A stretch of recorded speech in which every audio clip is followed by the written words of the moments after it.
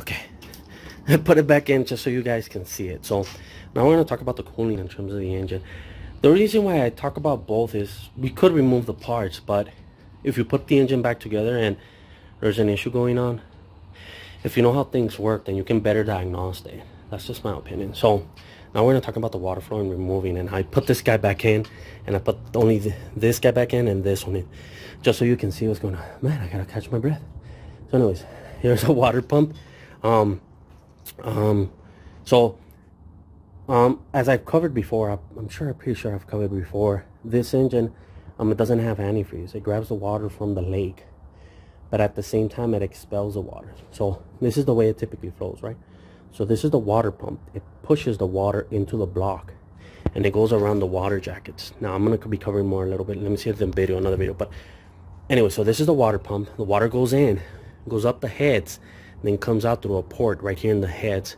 And right here it has a decision. The water has a decision. Either it can go back into the engine, in which case it warms it up even harder, or it can exit the engine, I'm sorry. So it would exit right here. So right here it's hot water.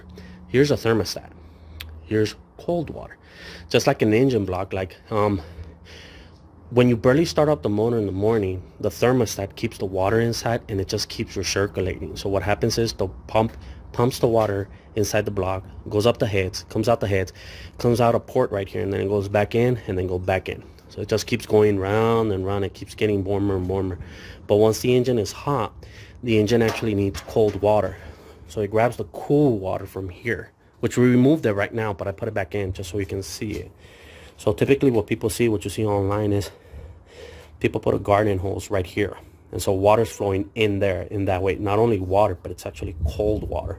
It's flowing towards inside of the engine. Now, so whatever, obviously there's a limit to how much water can go inside of the engine. So it has to exit. So cold water goes in and hot water comes out.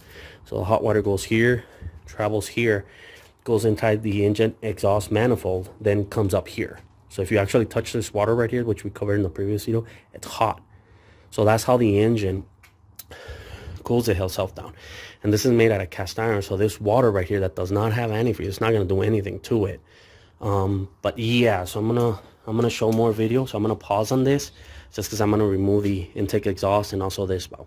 So if you see people online, so this is a good trick, remove it from the back and then put a water garden hose.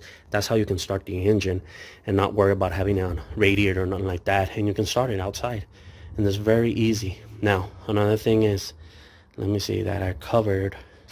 Actually, first let me pause this. Let me remove the how do you call it, the intake exhaust manifold, and then we'll cover more. Okay, thank you. Okay, now this is a continuation of it.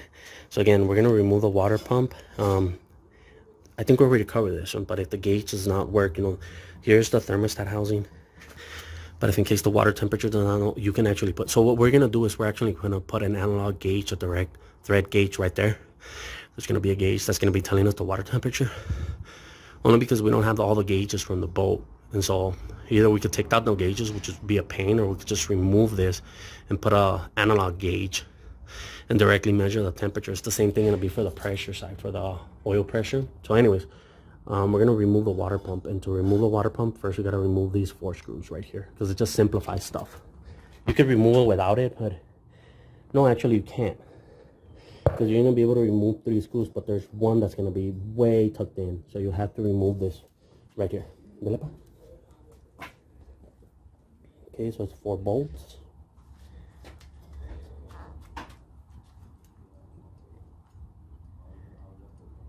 Okay, never mind the background music, not background noise. So there you can see the 4 bolts. 1, 2. Hopefully I'll be able to filter it out.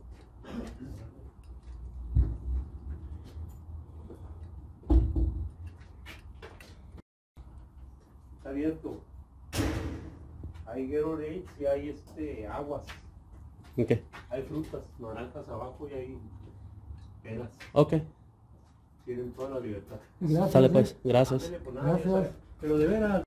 No, gracias. No, sí, gracias. Gracias. Confianza. Gracias.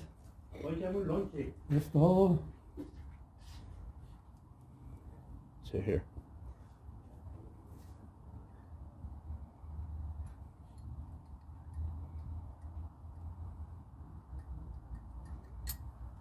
Okay, now here's the actual how do you call it, the actual water pump. Now to remove it, it's those 4 bolts right there. So to remove the water pump, we got to remove those 4 bolts. So here we go. So I'm gonna help on my, we're gonna move 4 bolts. So I know we're cheating in that we already took it off, but again, this is just to speed things up.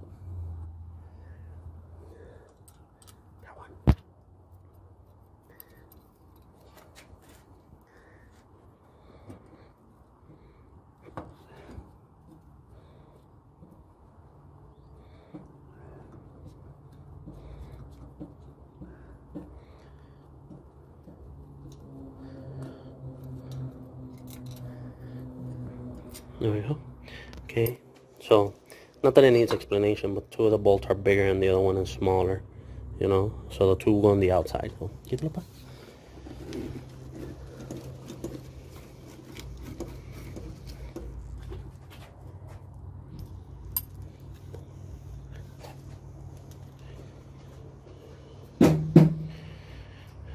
you go. So these go in here.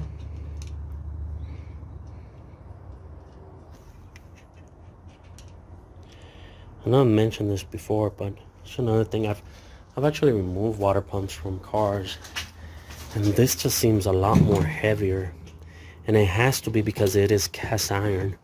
It's just way heavier, and it has to be because of the marine. It's for marine purposes, you know. So normal circumstances, this is rusted, right? But normal circumstances, because of the antifreeze. So the antifreeze does 3 purposes, right? One is it lubricates. The other is it stops the water from freezing, from actually becoming ice.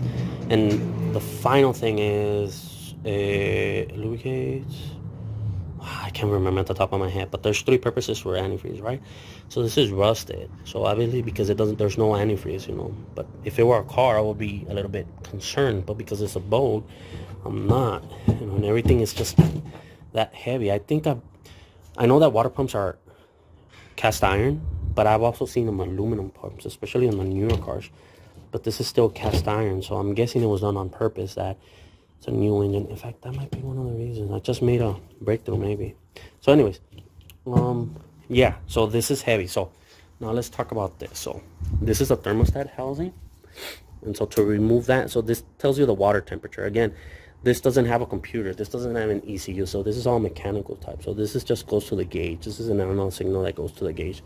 So to remove this, it's just 2 bolts. It's one right here and one in the bottom here. So you hold the bolt. Let me see. So I'm removing this guy right here, and it's gonna expose some interesting stuff. So there's one.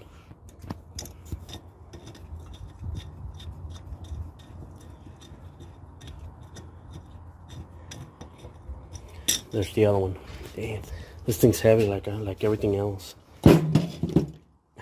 Okay, so this is kind of what I wanted to explain. Let me see. This right here. So the water. We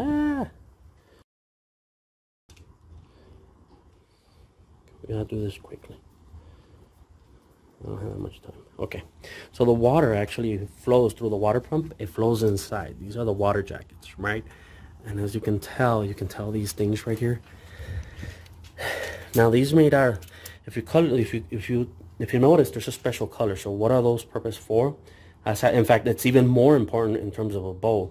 So these are made out of brass, so they won't rust. Again, even cars have them out of brass, so that really doesn't matter. But there's no antifreeze, so it can rust, right? And so I'm trying to remember what the 3 purposes. I know it's lubrication. And it prohibits rust, and it stops water from freezing. That's the 3 things for antifreeze. So anyways, so if it's on winter and you forgot to winterize your boat, then the water that's inside of it is going to become ice. And if these things are not here, they're actually made to sacrifice. So as soon as the water becomes ice, the water starts freezing, and it pops these things out. So that's what these things are. And if you notice, it follows the water jacket right there. So if you could follow it along, you would actually run into those things right there. I don't know if you can see it right there. Maybe if I turn on the light. No, you can barely see it. It's like, no, you can't. Anyways, so how is it that the water flows? The water actually flows through there. It goes through the water jackets, but then there's channels inside in between the blocks. So if in case you don't know, the block is from right here all the way up to here.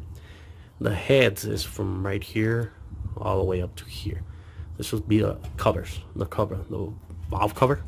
So it's not exactly part of the heads, but still. So anyways, so how is it that the water flows? The water flows inside of there, goes through the water jackets, but then there's some holes in between the heads and the block where the water actually goes up, and then it cools. So in the process, it's cooling the block, but at the same time, when it goes up, it's also cooling the heads. Now, the water that flows in, it must come. Sorry, the memory ran out. So anyways, so the water flows inside and goes through the water jackets. These freeze plugs are so if in case that you forget to winterize, and as you can tell, there's another freeze plug right here, and that one is not a freeze plug. That one is actually for the camshaft, and so they're actually that color because of the water, like I said. So anyways, the water pump pushes the water in there. It goes through the water jackets. Then there's some holes in between the heads and the block, and the water flows up, and once it flows up, it has to go somewhere. So that somewhere is right here. So the water just keeps flowing. So that's how the water pump works. The water system inside of it, it just keeps going round and round. So the question is, well, I didn't think I covered this, but why would you want that? Why not just, how can I put this? When you turn on the car, so the way the motor works is when you turn on the motor in the morning, the thermostat is closed. And so what happens is it's a closed loop. The water just keeps circling round and round. But in the process, of course, if you think about it, it just keeps getting warmer and warmer and hotter and hotter. And there's a reason why. And the reason is because these motors are efficient at a certain temperature. Turns out the engine can't be cool. It actually has to be hot for it to be running efficiently and get the most miles per gallon, pollute the less, etc., etc. So whenever you turn on in the morning the cars, the engine is cool, it's cold, it actually pollutes the most. And so what you want to do is you want to heat up the engine as much as possible and as fast as possible. That's the key thing, as fast as possible. So that's the purpose of the thermostat. It warms up the water, but once it warms up the water, the temperature is just going to keep rising and rising and rising, and you don't want that. So eventually you want to, like, okay, it keeps going up. You don't want it to go all the way up. You kind of want it to stay on one level. And so after a certain point, that's when the thermostat starts opening and starts grabbing the water from the river, lake, or whatever, and it starts feeding into cold water, and it starts exiting the hot water, which would be through the channel that we covered right now, that is through the exhaust / intake manifold. And so that's how this works. So that's mystifies some of the thing from the water. Like I said, the water, these freeze plugs, just make sure to put them on these start leaking water, so that's a common thing. So make sure when you're doing the overhaul to put some gasket sealants on them, or ask the machine shop to put them on. Most of the time they're pretty cool about it, and they'll put them on. And so I will be creating another video in terms of showing those holes, those tunnels from the bottom to the top. That way can people understand what it is that I'm talking about. And so yeah, so now what's the next video? Let me see if we remove that. Should we remove the, I don't know, that's a good question. So I'm gonna see what the next video is about. Thank you and bye.